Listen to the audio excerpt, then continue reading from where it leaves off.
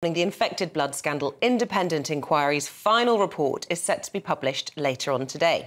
Yeah, so the scandal has been subject of the biggest ever public inquiry in the UK after tens of thousands of people were infected with contaminated blood. Well, political correspondent Katherine Forster has more.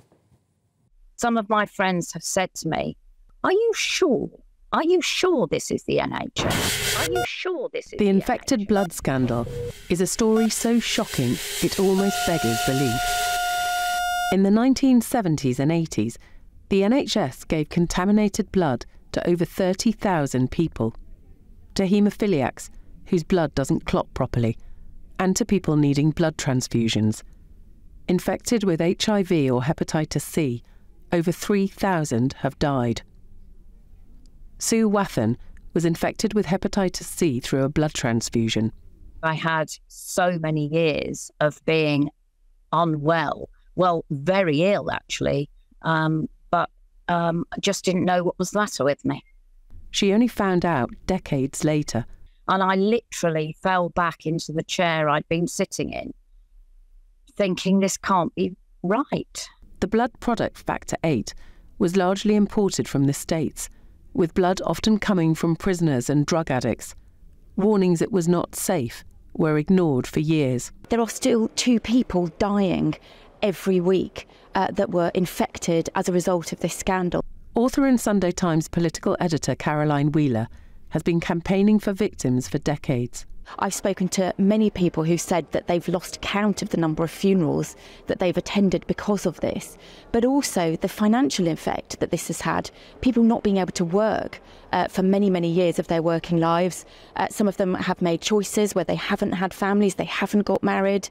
Colin Smith was given infected blood during a routine ear operation aged 2, despite an edict that it was not to be given to children. He died from AIDS at 7. And at a boarding school for medically vulnerable youngsters, 122 boys were infected. Victims say they were used as guinea pigs with no proper consent. The 30 still alive are fighting for redress. Victims have appealed to politicians for many years. Finally, the then Prime Minister Theresa May announced a full public inquiry in 2017. The final report is published this lunchtime. This was covered up for many years, and the governments of all complexions have said there was nothing to see here, nothing that could have been done differently. Labour MP Diana Johnson, who's been campaigning for victims for years, is optimistic. And now we will get the answers, hopefully, to what actually happened and who took the decisions which allowed that dirty blood to enter our NHS. And what we know is that this was probably the biggest treatment disaster in the history of the NHS. And on compensation, Caroline Wheeler believes this government is set to act. My understanding is that there will be a compensation package announced, that it will be northwards of 10 billion. That is a significant amount of money. It can't come soon enough. We have a WhatsApp group of a few of us, and we call ourselves Blood Friends. 2 of those people are terminally ill. This is what's happening to people. They are dying. Katherine Forster, GBNews. Wow, there we go. OK, so political correspondent at The Spectator, James Hill, joins us now for some analysis. Good morning, James. Jeremy Hunt is expected to unveil £10 billion worth of compensation, perhaps even more, today for victims. Is that going to be enough? Well, I don't think anything can really undo the sort of great stress that these people have endured for many years. Obviously, I think not only was, the initial infection and what thereafter happened bad enough, but also the way in which successive governments have been involved in cover-ups for many decades has obviously exacerbated what's gone on here. I think, obviously, the bare minimum that we could done is the necessary compensation, but also an apology from the Prime Minister, Rishi Sunak. And we just hope, perhaps, that this is going to go some way to helping those people, many of whom are terminal. And, of course, it's not just an issue of the past. We think someone dies every 3 or 4 days still from tainted blood to this day. It's such a shocking story when you hear the reports and you read all the details about it, and the fact that this was covered up. And to be honest, the can has been kicked down the road so many times. And yet now we're told there's going to be a consultation period to work out exactly this sort of tariff system about how the money is going to be assigned to the victims in all of this. More delays. Surely there could be a quicker way of resolving all of this. And are we sure that all of that 10 billion is going to go to all of those who've been affected by this? Well, this is what we hope. And obviously we've seen from other scandals, such as, for instance, the Post Office scandal recently, about the concerns that a lot of this money ends up in the pockets of lawyers.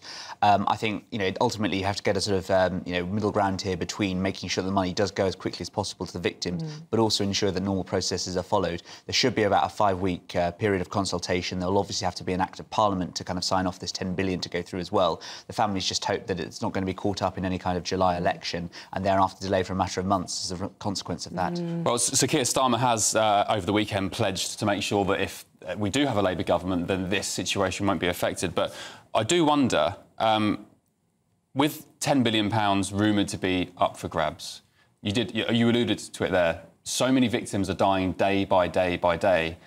Is this going to have to be ratified by certain government departments, which will inevitably, as Isabel alluded to, kick the can down the road even further? How many more victims are going to be dying whilst we wait for this to happen? And also, will the victims be able to sue the government and indeed the NHS after this? So I think that the report today by Sir Brian Longstaff, who has been the inquiry chair of this, is expected to be very damning.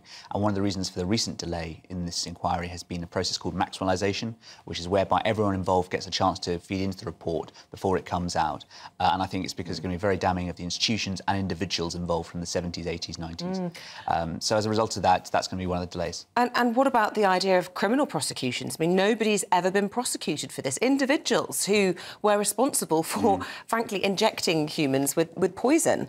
And, it was a long time ago. Maybe some of these people have deceased. But will this perhaps open the door to not only civil cases, but some criminal trials? There certainly will be those calls. I think you can look at other countries as well where these inquiries have wrapped up much sooner. So France and Japan, for instance, some examples. They had the opportunity to kind of go for some criminal prosecutions there. So I think we will see those kind of things. And I think also that anyone involved in these kind of scandals, as we've seen from, for instance, the Post Office scandal, where Paula Venables has been very much in the headlines, there'll be a lot of pressure for them to come forward into the spotlight as well. You mentioned it there. Some people that were named in the Sunday Times in recent weeks of having apparently, I mean, they're dead so they can't defend themselves, but apparently having known that this blood was dirty, it was coming from America instead of using British clean blood, and they were allegedly getting bribes, payoffs from the pharmaceutical companies for choosing US blood. Is there anything of note in the inquiry set to be alluded to? Well, I think it'll definitely be kind of going on the relationships between the Department of Health, the NHS and these pharmaceutical companies as well. I think also just the way in which the sort of the NHS sort of rode in behind some of these civil servants and the Department of Health as well, and sort of was able to hush it up because they thought they were actually from good intentions. Actually, it should have been much more investigation done sooner, and let's hope they try and get some redress for these grievances and the way in which the mechanisms were conducted. Absolutely. James Hill, thanks very much indeed. Just to say, after 7 o'clock this morning, we're going to be speaking to one of the victims of this infected blood scandal. He himself a haemophiliac, and he was given these products at a school for disabled children, ruined his life, and he will give us his reaction, what he wants to see from the inquiry published a little bit later on.